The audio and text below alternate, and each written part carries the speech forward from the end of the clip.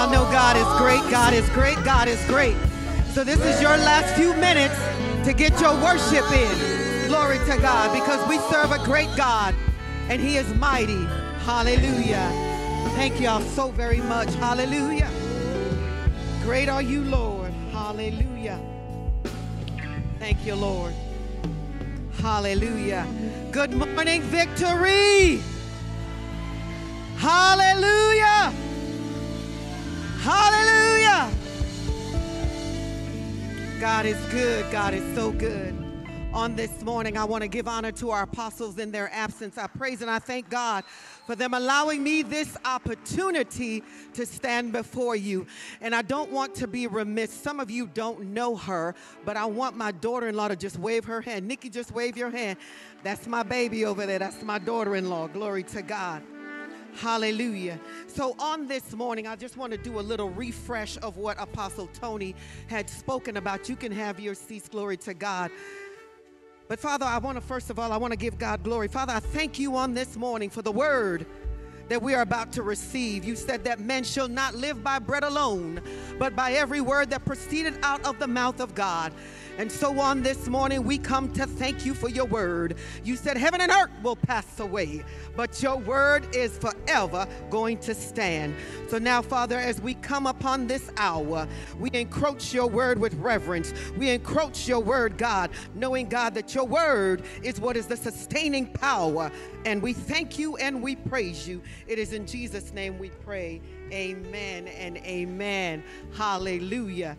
So on last week, glory to God, hallelujah, Apostle Tony came forth and he preached a message entitled, This Grace Called Favor. Favor. Come on, tell somebody, there's a grace called favor. And many of us, we know about this word favor because you call somebody on the phone and you said, can you do me a favor? And they will say, yes, I can, or no, I can't. But on this morning, I just want to rehearse a little bit of what he said. He came out of 2 Corinthians 8:7, and it says, but as for you, excel in everything, in faith, in speech, in knowledge, in all earnestness.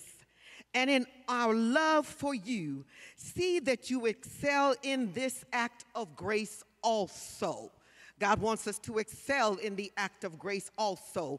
And Apostle Tony also laid the platform for us to understand that we are the exception to the rule, meaning that the rules that are held up for other people, those are not the rules that we abide by, because we understand that when you are the exception, there is no holding you back. When you are the exception, there's no stopping you, there's no blocking you, and so everybody else can say, these are the protocols, but I come to tell you the protocols do not apply to me because I am the exception. Everything about me is fearfully and wonderfully made. And because of that, I come on this morning to share with you that not only are you the exception and the fact that you're next, but I come to share with you for a few moments that there is a grace, hallelujah. There is a crown of favor upon you. Let me say that again. There is a crown of favor upon you. What am I talking about? Well, let's look at Psalms 5:12. In Psalms 5:12, it says, for you, Lord, you bless the righteous, O Lord. You cover or compass him with favor as a shield, meaning that everywhere I go, there is a shield of favor that covers me. Favor on my head, favor in my front, favor in my back, favor to my left, favor to my right, because God has covered and he has compassed me with favor. So when you see me coming, I'm a favor magnet. In case you didn't know who we are, as people of God, as children of God, we carry the favor of God. And so the scripture says God has crowned us with favor. Now, the thing that I like about this word cover, in the military, we had a saying, cover me as I throw my grenade. So I want you to understand that God is covering you. Every morning that you rise up, you're covered with favor. Every morning that you walk into the workplace, God said, I am not only covering you, but I've crowned you with favor. So when you look in the mirror, make sure you look there and you say, let me straighten up my crown, because I'm crowned with favor, coming and going. So the word cover in the Greek is sana, which refers to a standing shield. God says, I have a shield that is stood up in front of you. And this is almost like a door. It's like a barrier. And the shield is there to protect you so that no one can encroach or harm you. But the interesting that I like about the word cover, so we have cover or compass, is the fact that the word compass means to be crowned with. So in the scripture in Psalms 5 and 12, it says, you bless the righteous. Thank you, Lord. But you bless him by covering him. You bless him by compassing him with favor. In the Old Testament, it is so interesting that grace and favor is used interchangeably. They both have the same Greek word, which is charis. So that word grace is defined as undeserved favor. Something that you don't deserve. Sometimes when you don't deserve things, God still gives it to you. Why? Because I am the righteousness of God in Christ Jesus. See, you've got to testify to who you are, not just about whose you are, but who you are. Who are you in Christ? I am crowned with the favor of God. And so the scripture says here that the definition of grace is undeserved favor. I didn't earn it. It's something that was freely given to me. Favor or blessing is bestowed as a gift. It's free, and it is never attributed to the work that I've done. So that means I didn't have to work for grace. Some people are working to get things done, but God said, the grace that I gave you when I saved you, when I sanctified you, when I made you whole, and I set you apart, you didn't have to work for that. That was my grace. But then there's also this other word that the scripture talks about in Ephesians 2, 8 through 9. It says, for by grace you have been saved through faith. And it is not for yourself. It is a gift from God, not by works, so that no one can boast. Because God knows sometimes we become boastful, we become prideful. But God said, the grace that I'm giving you, you can't boast about it because you didn't work for it. It's a gift. And when someone gives you a gift, you ought to be glad about it, because not everybody is giving gifts in this day and age. So God, we thank you for the gift of grace. So now let's look at this word, favor. Favor is the grace of God. Wait a minute. We said favor is grace and grace is favor. Okay, God, I'm going to track with you. Favor, it means to be acceptance, goodwill, and preferential treatment. Glory to God. Preferential treatment. Wait a minute. You mean I got preferential treatment? That is preferred treatment. That means you bought an airline ticket to sit and coach, and they looked over and they saw you and they say, excuse me, ma'am, I'm talking about you. Can you come here, please? You've been upgraded to first class. Glory to God. Preferential treatment. That's what the favor of God will do for you. That's what the grace of God will do for you. And I heard Apostle said, we know how to do church. We know how to operate in the church. But when it comes to the workplace, when it comes to the outside the doors of the church, how does that grace operate? How does that favor operate? I'm glad you asked. I'm glad you asked. The Bible says that favor is not a feeling. Sometimes people try to, well, can I work it up? Can I do? No, it's not a feeling. It's not something that you earn. It is a gift. And so in Isaiah 30 and 18, it says, the Lord longs to be gracious to you. God wants to be gracious to you. God wants to favor you because he said he will crown you with favor. And so he wants to rise up and he wants to show you compassion. No wonder in 2 Chronicles chapter 20, when it came to Jehoshaphat, and we're going to look at how grace and favor is operating. Because sometimes when we encroach a situation or we're dealing with a situation, people tend to count you out. They try to put an X where God has put a check. They try to shut a door where God has opened a door. They try to say that person or this person, they won't amount to anything because they didn't come for nothing. But I come to tell you, I may not look like much, but the grace that God has on my life, the favor that God has on my life is about to elevate me into places where you thought that I would not be able to go. And so the thing about God's favor is God's favor shows up in some of the most interesting times in your life. In this particular situation in 2 Chronicles chapter 20, Jehoshaphat had had many experiences in battle, and he had won many battles before we got to chapter 20. But now in chapter 20 of 2 Chronicles, the word came that a whole host of an army was coming up against Jehoshaphat. And because he heard that word, he began to fear.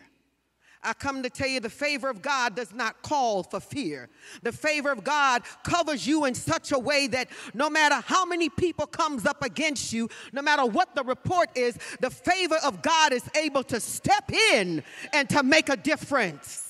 Anybody ever experienced his favor? So all of these armies are coming up, and Jehoshaphat does not know what to do. But sometimes when you are in that place where you don't know what to do, you don't know what to say, God's favor will just slip up. And he will come in such a way that you would have no other choice but to say, it is the Lord's doing, and it is marvelous in my sight. Anybody got that testimony? It is the Lord's doing, and it is marvelous in our sight. And so these armies have came upon Jehoshaphat. And the word of the Lord says to Jehoshaphat, Jehoshaphat, you don't have to fight in this battle. Sometimes we experience things in life, people of God, and we try to put our hands to it. I want to submit to you, instead of putting your hands to it, look into the mirror and say, God, you crowned me with favor. And because you crowned me with favor, that word says you covered me and you compassed me. So in this situation, God, I need to see your crowning. It needs to be evident to all that you are with me, because the Bible says if God be for me, who can be against me? And so these 5 armies came up against Jehoshaphat. And God speaks to the word to him, and he says, you don't have to fight in this. All I need you to do is set yourself. You see, sometimes in the workplace when we set ourselves, people wondering, well, this is happening, and they're waiting to see your action. They're waiting to see what you're going to say. But we, the people of God, we've got to know how to operate in the workplace. We know how to operate in the church, and we know how to say glory to God, and we know how to go off into tongues. But in the workplace, hallelujah, you can't throw up your hands like that. They will come get you and say, we need to send her to the hospital. But there is a way that you can operate in the workplace, because you know that God has graced you and favored you. You can just say a small little prayer and say, Lord, I just want to thank you. And so the word of God came, and it said to Jehoshaphat, look, don't fight, just set yourself. And he set himself, and he listened to the word of the Lord. And the word of the Lord said, the battle is not yours, it belongs to God. People of God, when God has favored you, you don't have to go get no gun, no knives, none of that. God has favored you. The battle is not yours. It belongs to God. And God is about to step in to some of our situations. If we will just yield to him, if we will just get in a place and surrender to him, God will step in and he will turn your situation around. That is the favor of God, where God is turning the thing around. And so God turned it around. God has endorsed you. Everything about you that was obscure now comes to the forefront. Where you was number 189 in the line, God has said to the person who is calling the numbers, call 189. And even though they're on number 50, here you come, and they point you out because you are the exception, because God is favoring you. And when God favors you, you do not have to go through the normal process. It does not apply to me. The normal methodology of the world does not apply to me. I am a favor magnet. I have favor coming and going. So what you think should happen to me is not going to happen, because God has favored me.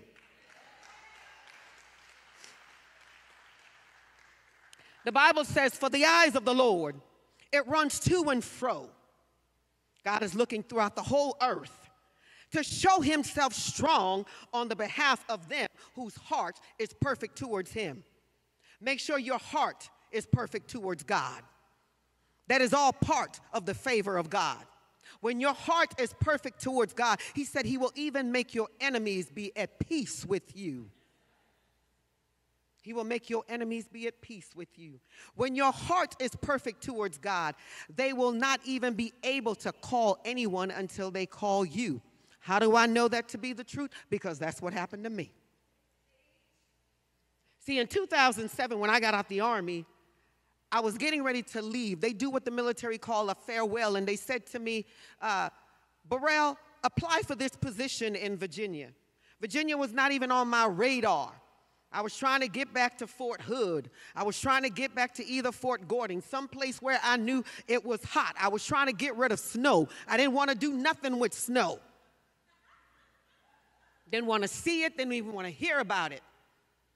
And in obedience to the words that were spoken to me, now obedience is tied to your favor. In obedience to the words of my supervisor, apply for this position, I applied. I'm going to show you how obedience is tied to your favor. Not only did I apply for the position, and I didn't want to, let's be honest, I didn't want to. She also said to me, every piece of military paper, I want you to PDF it and put it in your AKO, which is our military email. And so back then, I'm going to date myself, back then we didn't have any iPhones. We didn't have any droids. We had flip phones. This is 2007, y'all. And so I didn't have a cell phone that you can take from Korea to the United States. And so she said to me, when you leave here, I want you to tell them and put in your resume for them to call me. I go to Antigua, my mother's house, where there is no landline. There is no internet. Laptops are not even in existence because I don't even have one. This is 2007. And I stayed at my mother's house for a week and a half. And one morning I got up to pray and God said, get up and go check the computer.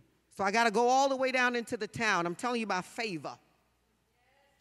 I get there and I get on the computer. And in the computer is an email that has been sitting there for over a week and a half. And in the email, the lady says, Miss Burrell, if you can, please respond. I have been told that I cannot hire anyone but you. But you. The last job, the one I didn't want to apply for, is the job that I'm getting. Now, every job I applied for, the salary was here. But this job, somebody say this job, the salary is here. I'm talking to you about favor. Favor will cause people not to be able to do what they want to do. I'm sure they wanted to hire somebody else, but they were told, you can't hire anybody, hire her. That's the favor of God. And so when I show up at the job, the first question is, when was your interview? I didn't have an interview.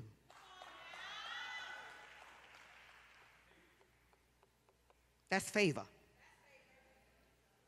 Unexplained favor. The changing agent of favor that will step in. And when you think that you have been counted out, God has counted you in. Because you are the exception. Come on, y'all. Tell your neighbor, look at me, baby. I'm an exception. Those rules don't apply. God has a way of picking me out of everybody else in a crowd. You may not even know that I'm in the crowd, but because of the favor of God, because I've been crowned with his favor, God knows how to reach out and tell him, call her name, call his name. That is what favor does. That's what favor does for you. And so the Bible says in Proverbs 8:35, it says, for those who find me, you will find life, and you will receive the favor of the Lord. But in order for you to receive favor, you have to find him. you must find God, who is the author and finisher of our faith. We must find the one who before ended us, the one who created us. You've got to know him, and you've got to be obedient and submitted to him. And when you are obedient and submitted, the favor of the Lord will rest on you. It will just rest on you. So now here's the thing. Some people say, well, you know, I've been praying for favor and I've been asking God for favor. So I want to take you through a little scenario here. This is 2 Chronicles chapter 1. Come on, y'all scholars. Y'all get your Bibles. Let's do a little walking. Let's do a little walking. So in 2 Chronicles chapter 1, David has passed on, and Solomon now comes to the position of king. He has never led anybody. His father was doing the leading, and now it's his turn. Talking about your next. When you are next, you need to know how to pray right. You need to be sure you are asking God to endow you with the thing that you actually do need and not the thing that you think you need. So Solomon becomes the king. And so the scripture says when Solomon became king, because he is God's chosen, it says here, God begins to magnify him exceedingly. God is about to magnify somebody exceedingly. I don't know what you're going through in the work area. I don't know what's been happening. They might have already said, nah, it's not for her. This is not going to happen for him. But the scripture says God began to magnify him exceedingly. To magnify something means to make it big, to make it large. They can't help but to see you. You have been magnified.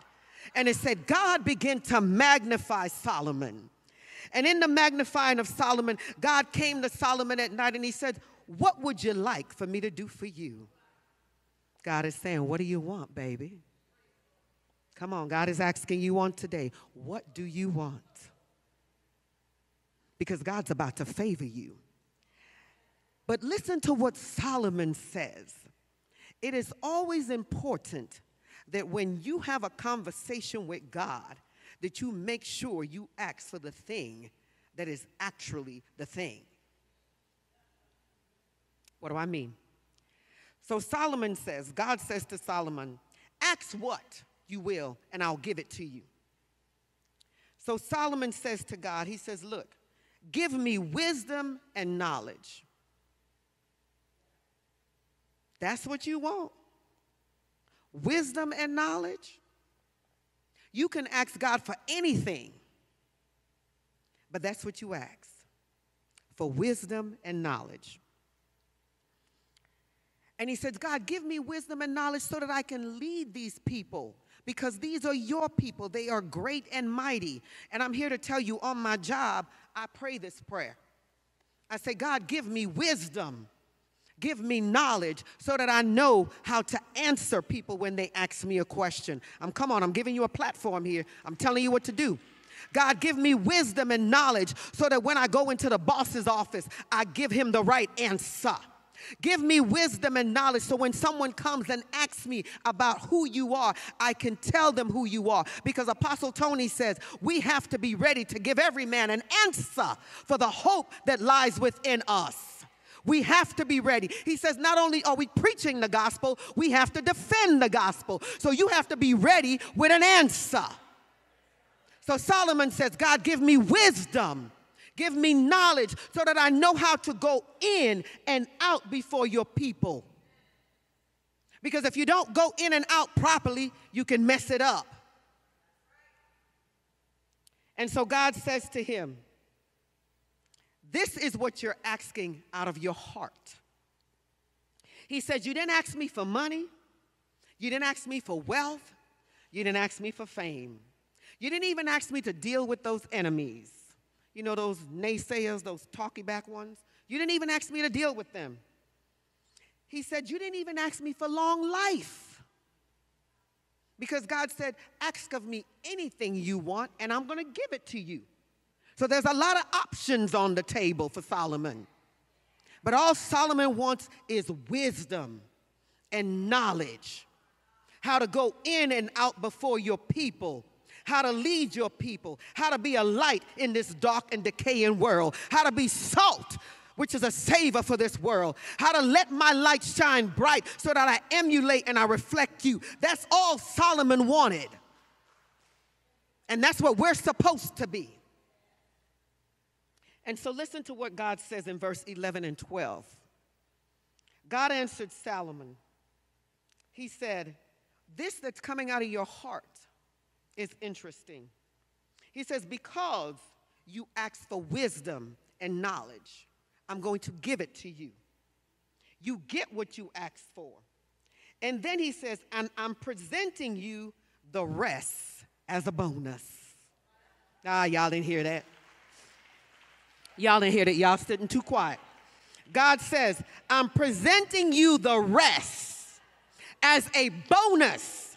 I'm presenting you with money, wealth, and fame beyond anything that the kings before you or after you have ever heard of.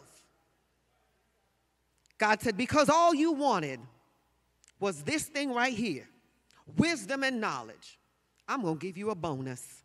How many of y'all need a bonus?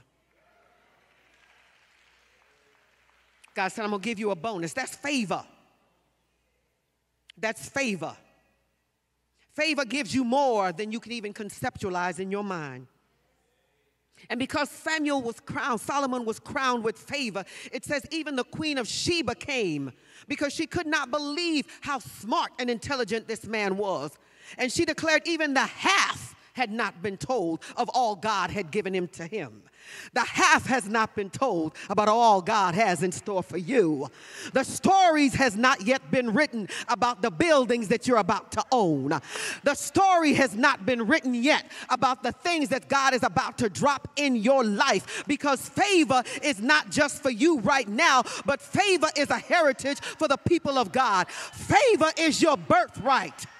And when you understand that the heritage of the Lord is favor and your birthright is favor, you will understand that even to the second and the third generation, everything coming out of your loin, everything coming out of you is favored. Favor. It's favored. And so people will say, well, the door can't open. Hallelujah. But God said, I'll open doors that no man can shut. So don't count me out. Don't be so quick to take my paperwork and put it at the bottom. Because when you put it at the bottom, God will make all of the paperwork fall over. And when they try to put it back in order, hey, glory, my paperwork goes to the top. Don't play with my God. Don't play with my God. Hallelujah. You may take my loan application and say, well, you know, they don't have this, they don't have that, and put me there and say, well, they can't get that. Hallelujah. But God will favor me and have someone step in and say, oh, let me call this person and tell them they got it. Don't play with me. The God that I serve is able to do exceedingly, abundantly, above all that you can ask or think. When God begins to favor you, people are so amazed they don't know what to say or what to do. That's why the old mothers would say, if it had not been for the Lord on my side, come on, who has that testimony? If it had not been for the Lord on my side, where would I be? What would I be? Because God favored me. And so when testimony service would go and the mothers would get up and they would begin to testify about the favor of God, they couldn't even get it all out. They would just begin to shout because God has been so good and so overwhelming in their lives that they couldn't even contain themselves. Hallelujah. Favor, favor, favor, favor. Favor comes by relationship. Because it says here that Jesus increased in wisdom and favor with God and with man. So we know the God part. Let's check out the man part. When God gives you favor with men. So in the book of Luke chapter 5, verse 2, the story recounts that Jesus came to the shore and he saw two boats and he saw men washing their nets. Sometimes we start washing our nets a little bit too early. And they were washing their nets because they had been out fishing and they had caught nothing. And so as far as they were concerned, that was the end of the day. Tell somebody it's not the end. It's not the end. And so Jesus spoke to Simon and said if he could use his boat, he wanted to teach from the boat. And Simon let Jesus use the boat. Sometimes God will have people to come and ask you, can I borrow a cup of ice, or can I borrow something, and you give it to them. Okay? And you, in your mind, that's the end of it. Hallelujah. But that's not the end. That is only the beginning. That is only the beginning. And so at the conclusion of Jesus' teaching, he turns to Peter, to Simon, and he says, go ahead and launch out. And you know how we are. You don't understand. The day is done. I caught nothing. With God, all things are possible. Sometimes the favor that you need, you are sitting right on top of it, and you are blocking it from coming because your mouth is hindering the favor that God's about to put into your life. You are talking yourself out of what God is walking you into. Let me try that again. You are talking yourself out of what God is walking you into. And so he is telling God, he's telling Jesus, these are all the reasons why it makes no sense for me to get in this boat and go back out. We were out there, we tried, we got nothing. How many of y'all been out there? You tried, you got nothing. God is saying, try again. Try again. And so they went out, threw the nets down. And the scripture said when they threw the nets down, they caught a large number of fish. The number of fish was so great that they had to go get their fellow fishermen to bring their boats to come on help. The blessing of the Lord is going to overtake you in such a way that it's not only going to come over your house, Elder Rick Perry, but it's going to the next person. It's going into Deanna's house, and it's going into Crystal's house. That's how God's blessings are. They will overtake you in such an abundance that you have enough for not only your house. That's favor. So not only did Simon get blessed, but all the other boats got blessed. That's the favor of God. The favor of God overflows. No wonder David said, my cup runneth over. Anybody cup have ever run over? See, the way y'all sitting sometimes, people will think, well, I guess God ain't done nothing for them. But when you understand that the God that I serve is a God that runs over my cup, when I'm not expecting my cup to be filled, he pours into my cup, and my cup starts running over to the point I have more than enough. I got enough for me. I got enough for my children. I got enough for my grandchildren. Why? Because God is running over my cup with favor. With favor. And my favor is not based on how good I am, how pretty I look, if my hair is done, if my nails is done. My favor is based on my relationship with him. Do you know him? Do you know him? And so they had more than enough, because the God we serve is a God of more than enough.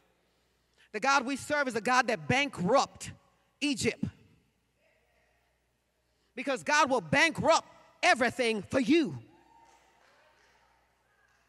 That's why the Bible says the wealth of the wicked is laid up for the... Come on, y'all know the Bible. The Bible says the wealth of the wicked is laid up for the who? I am the just, because God justified me. God will never let you be without. He will let you never, ever let you be without, because he is favoring you. So when you look at situations, do not look at it through the lens of 2020. 2020 lens shows you that's what it looks like. And your response will be, that's what it is. But when you look at it through the lens of heaven, when you look at life through the lens of Christ, through the lens of your God and what he is able and capable of doing, hallelujah, you will realize that your God is El Gabor. He is strong and mighty. Your God is Jehovah Jireh. He is a provider. He is your Jehovah Shammah, the one that is there. So there is no reason for you to sit back and say, this is it. It is never it. It is never it. Don't count me out. You've got to understand this thing called favor. It ain't fair. It's not fair. And because it's not fair, you feel that you should get it and I shouldn't get it. You feel that your resume is the resume. But how many of y'all know I got a resume in heaven? The old mothers used to say, I'm sending up timber. But oh, glory to God. I've been sending up prayers. I've been reading. I've been interceding. And so, in the words of the mother, I've been sending my timber up. And so favor will come into your life in such a way that all you can say, truly, it is God's doing. It's God's doing. The favor of God, sometimes it just becomes so unexplainable because you know that you didn't do nothing for it. You know that everything around you said no.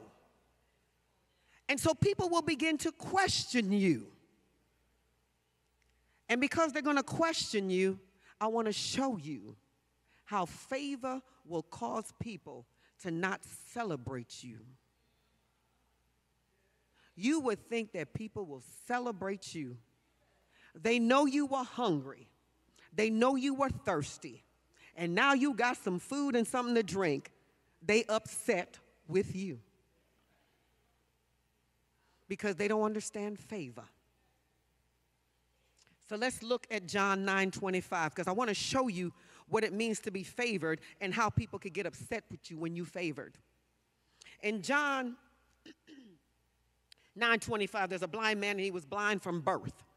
And the scripture said that people began to ask, who sinned? Was it his parents or was it him? And Jesus said, none of that is happening here. But the man is blind so that the works of God might be displayed in him. Tell your neighbor, God's works is going to be displayed in me. So it may seem like nothing is going on, like I'm down and I'm downtrodden and I'm down on 4 flat tire, but God's work is about to be displayed in me. And so Jesus called the man forth, and the man cannot see, and I'm sure that people had to bring him forth. And Jesus put spit on the man's eye, and he says to the man, go. And I'm sure because the man could not see, people had to take him where he had to go. He says, go to the pool of Siloam and washed. And the scripture said that the man washed, and he went home. He didn't come back to Jesus. He went home seeing.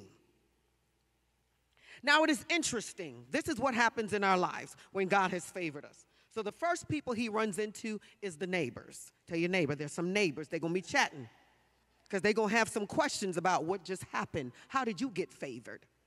So the neighbors and those who had formerly seen him, those people that had seen him previously in the day, blind and someone helping him, they're all looking and they're saying, wait a minute, this man is wet and he has on the clothes like the beggar that we saw earlier, but there's no one helping him to walk. And so they're questioning, is this the man? So the others, because you're going to have some others, they said, no, can't be him. It only looks like him. Hallelujah. See, when God favors you, people say, well, it can't be that person. Is it that person? Ha-ha. Yes, it is. So then the first thing, after they asked him, he began to testify. When God favors you, testify. Don't keep it to yourself. Testify. And so the man began to say, look, my eyes have been opened. And they say, nah, it can't be so. You would think that they would celebrate you. They knew you were blind. You couldn't see, you had to beg. But now that you can see and you can go get a job and not beg, you would really believe that people would celebrate you. But they don't want to celebrate the man. They want to know what happened. How did it happen? And the key things that they're all upset about is one simple thing, that God favored him. So the Pharisees came and they want to investigate the scenario. So now, Minister Deanna Nix, you just got favored. And here's the first question they ask you. Who did it? His reply, Jesus did it. What happened? He took spit and put it on my eyes. And what happened next? Where did you go? I went to the pool of Siloam and washed. Well, when did this happen? It happened on the Sabbath. Hold up, we got a problem. He ain't supposed to be doing this on the Sabbath day. Wait a minute, it doesn't matter when he did it. The fact is, I'm no longer blind. You should celebrate me. But they're too busy doing the 5 W's. Why did it happen? But it's the why I like. So that the works of God might be displayed in me.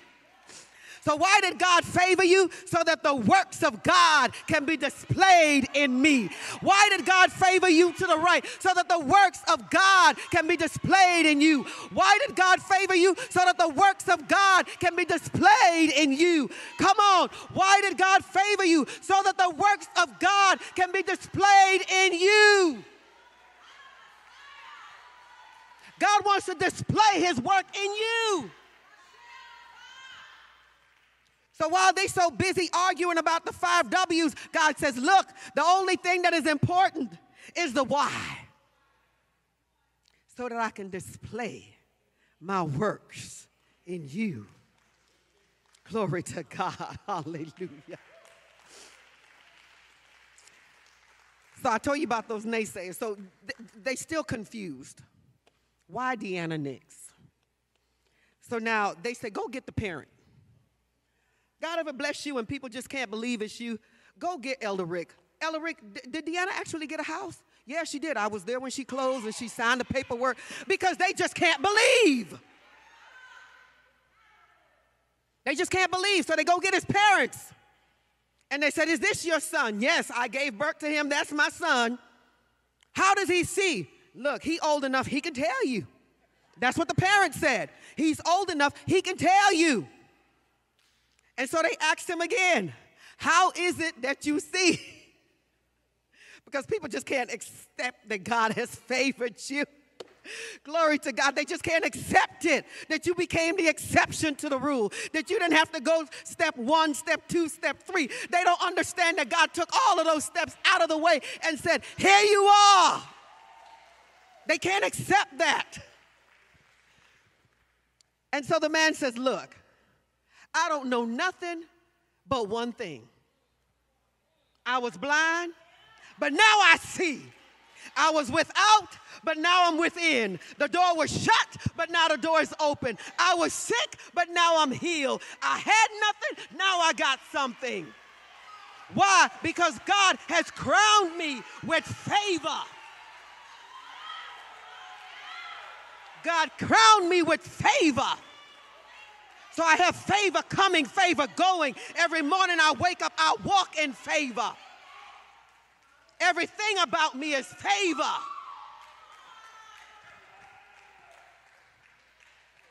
And so while you're trying to process it, hallelujah, I'm over here giving God the glory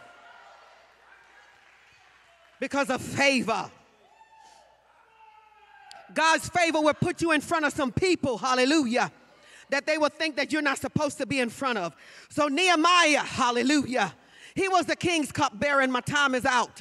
It's almost out. But as the king's cupbearer, God favored him in such a way that the king not only gave him everything that he needed to go back and build a wall and the gates, but he even gave him enough for him to build a house for himself. God will give you more than enough.